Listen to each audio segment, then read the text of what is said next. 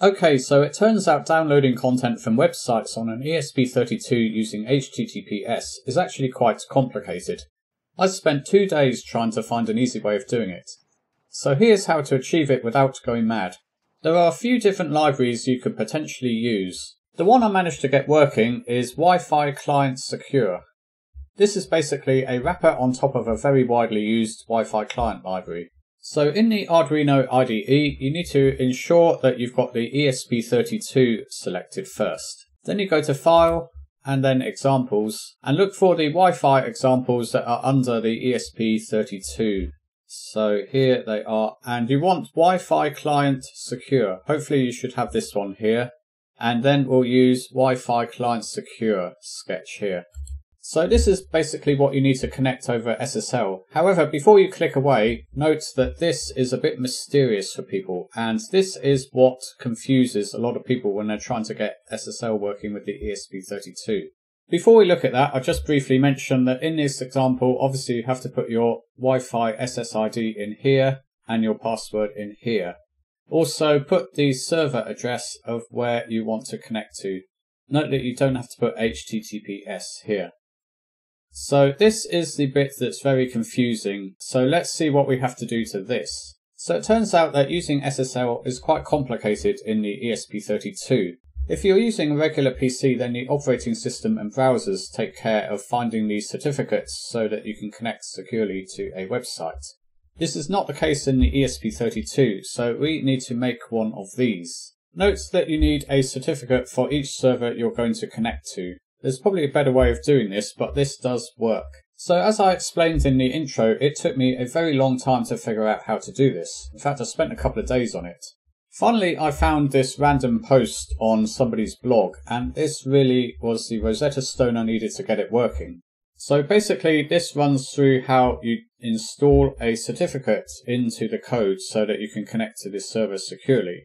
So the first thing you need to do is to find OpenSSL, and I'll link to this in the description below. So this page is a bit confusing, but you should be able to find the binaries for whatever operating system you're using. There is a installer for Windows. Incidentally, I had to install it twice because the first time it didn't install for some reason. So once it's installed, I recommend that you go into Program Files if you're using Windows and check that it's actually there. So you should have an OpenSSL.exe.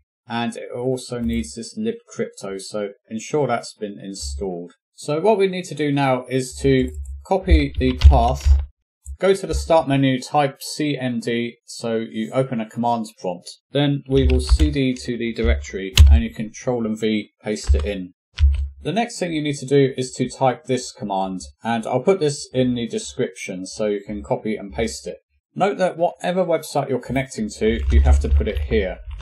So you need to change this, ensure the port's on 443 unless you're using a non-standard port for SSL. So if we type that and press return, then we'll get a load of output here. So you basically need to scroll up here and find the begin certificate and all of this until it says end certificate. Make sure you get it exactly. So you need to copy this, Control C, and then paste it into a text editor. So here's mine here, and you need to format it so it's in C format. So the beginning of every line needs a double quote, and the end of a line needs a /n, another quote, a space, and then a slash. So ensure you've got begin certificate and end certificate. Then you need to go back into your sketch and you need to replace this part here that's in the original sketch and paste in the certificate for whatever web server you're going to connect to. There's a bit more work we have to do, so if we scroll down and we need to look for this.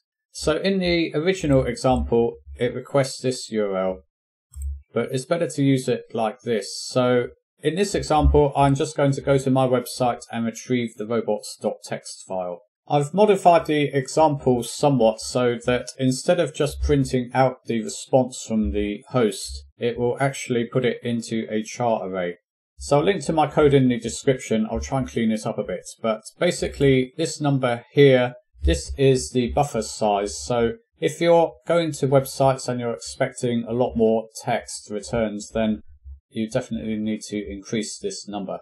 So now there's a char array called response, and this is much more convenient because you can do other things with it. So now I'll connect the ESP32 to my PC and upload this sketch.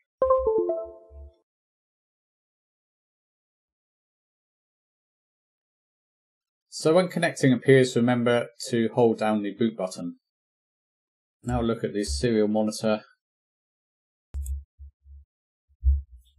Okay, so it's initialized the Wi-Fi, and here's the output, and this is the contents from my robots.txt file. So as you can see, it has worked.